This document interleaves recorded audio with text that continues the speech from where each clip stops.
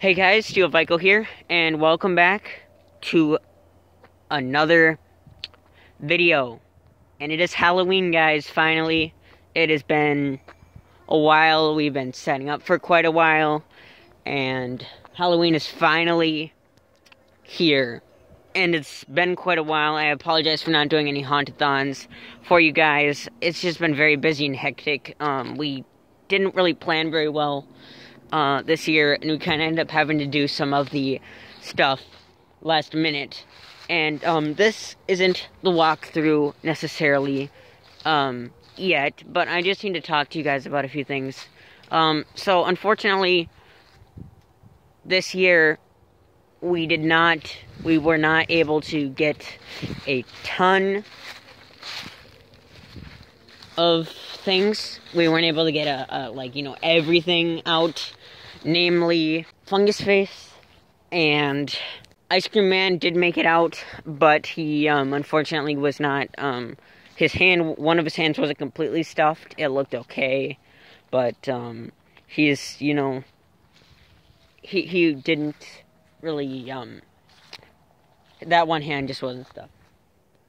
Sorry guys, this one tree keeps shaking. It's creeping me out.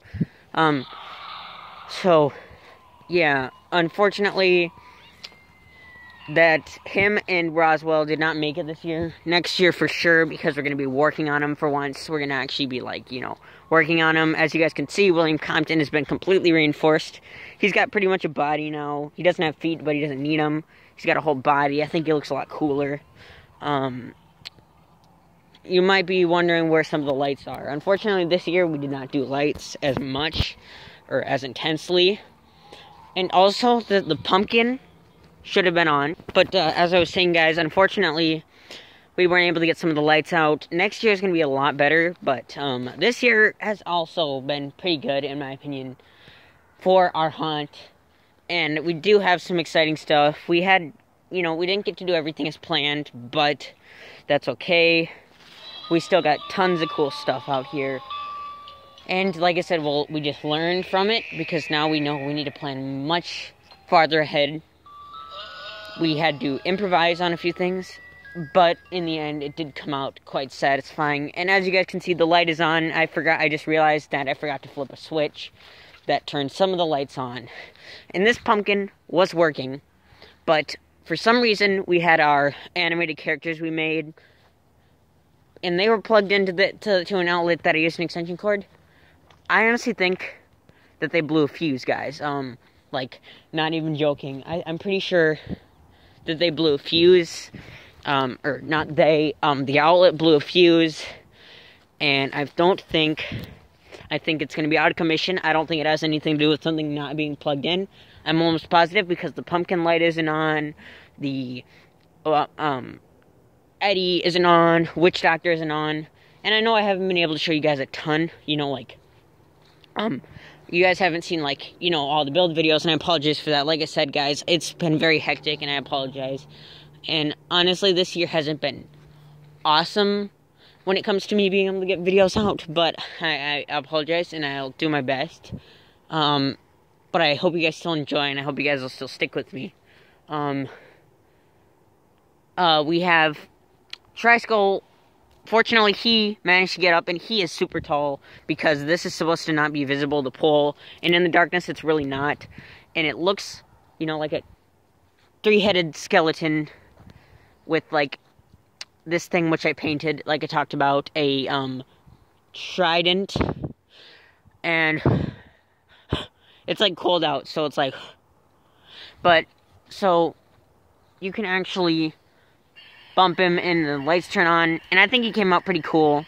My mom has been helping me a ton, and she's had a ton of patience with me and my, being particular with some of the characters, so special thanks to her for that, and to my dad and my brother, who, made this all possible. So, yeah, special thanks to them. Unfortunately, Steelhorn only got one of his characters out this year. Wait, no, two, because of Farmer Marlin. I apologize for that, because we've been so busy with the other characters, so he didn't really get a chance to get a ton of his characters out, unfortunately. But he did get one new character, and he had one that was supposed to be here, but didn't quite make it, unfortunately for you guys. Now, here is Eddie. We've been working on him for a while now. As you can see, he looks awesome. This is Eddie. I really apologize, guys, for not being able to show you guys. He was working for a while, and then the fuse, or whatever happened to the outlet happened, and now he isn't moving. He looked awesome. I will be sure to get you guys a demo on him at some point. His shoes aren't actually on. I might actually, when I show you guys a demo of it, I might actually manage to get the shoes in for you guys. Not 100% sure. So I apologize, guys, but my 2 animated characters that we made aren't working.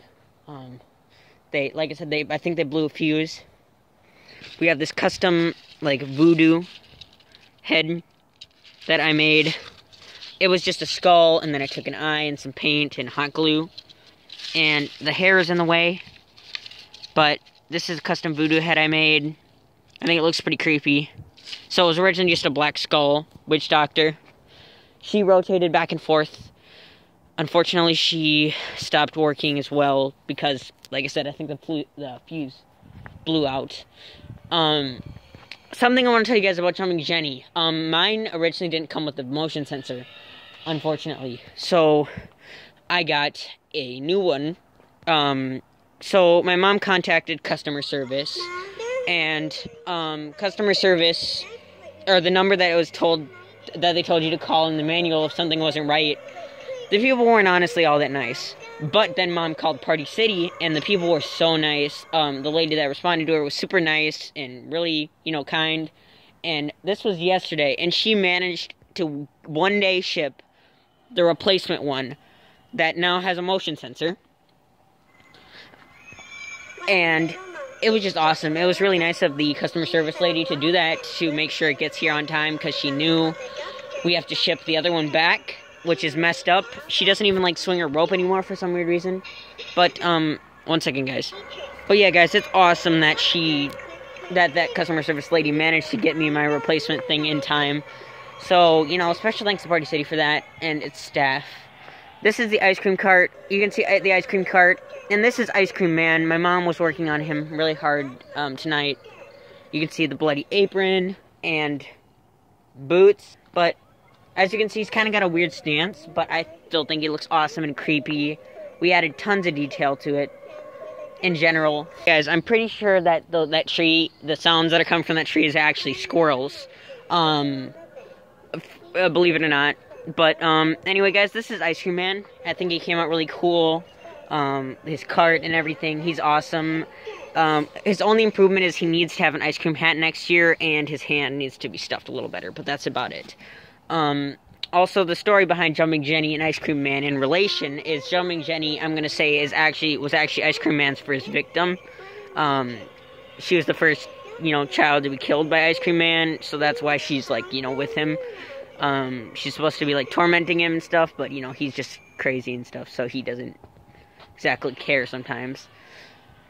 Okay, this is the one that I think is super cool. I mean, they're all super cool, but we have Chuckles. I got it right this time, guys. Chuckles, the clown. I'm not sure if I showed you guys this showed you an updated version of this, but he's got a strobe light going. I'm gonna back up a little bit so you can see it better. As you can see, it looks like super creepy, and then there's a reflection on the mausoleum, but it's hard to tell because I have the flashlight on. Otherwise, you guys would be able to see pretty much nothing. But I think he looks awesome because he's got a strobe light looking, and it's, like, really creepy because there's, like, human-like guy and this one that's, like, coming out, and it looks like he's, like, behind the fence, trying to get over, or, like, just, like, just trying to, like, stalk people. I think he came out really cool, and keep in mind, just about all of these were my mom helped me on, quite a bit with these characters.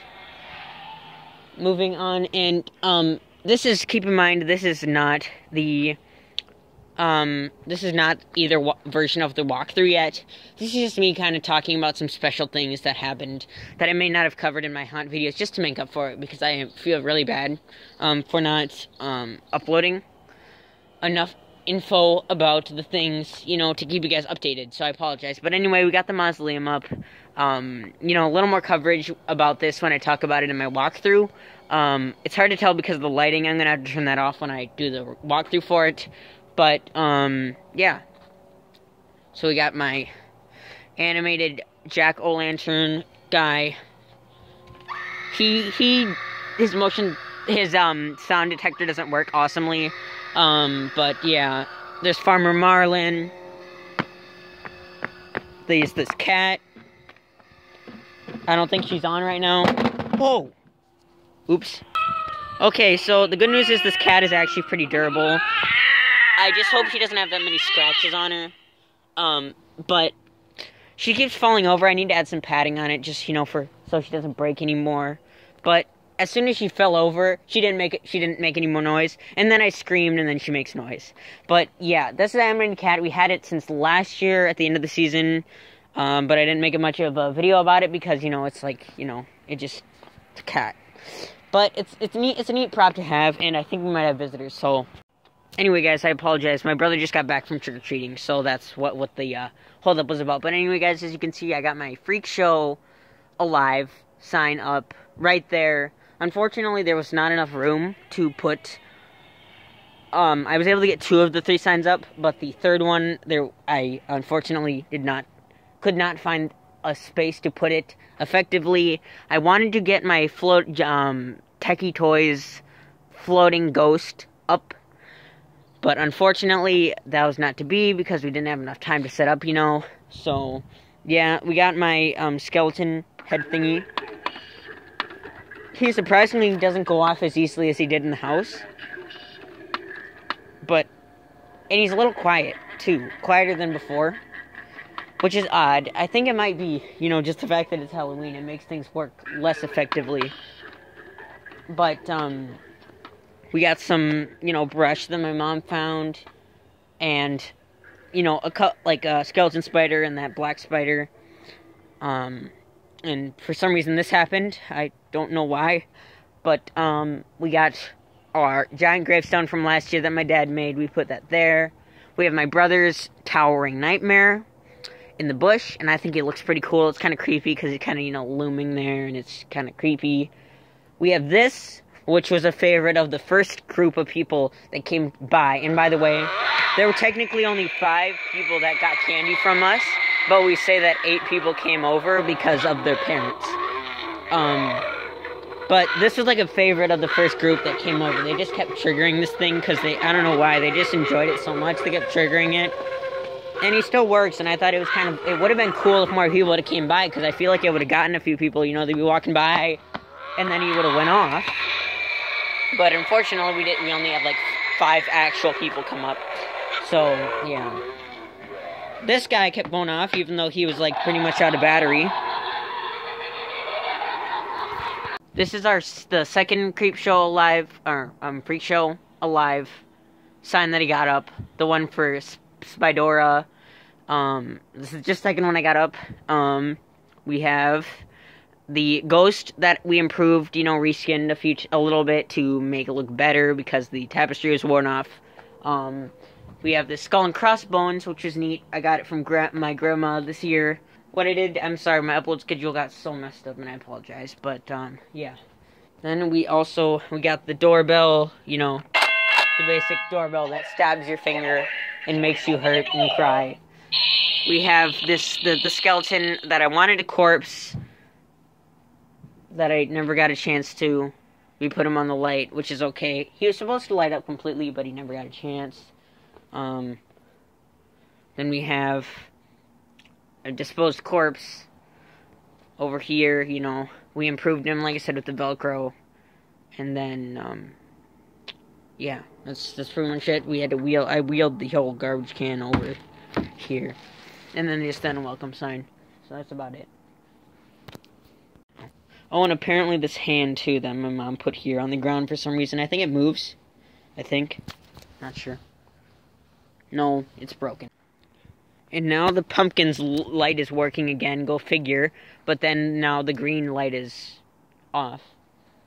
Which I think it might have been because we switched the outlets for certain things. So this thing was probably unplugged and then this thing was probably plugged back in.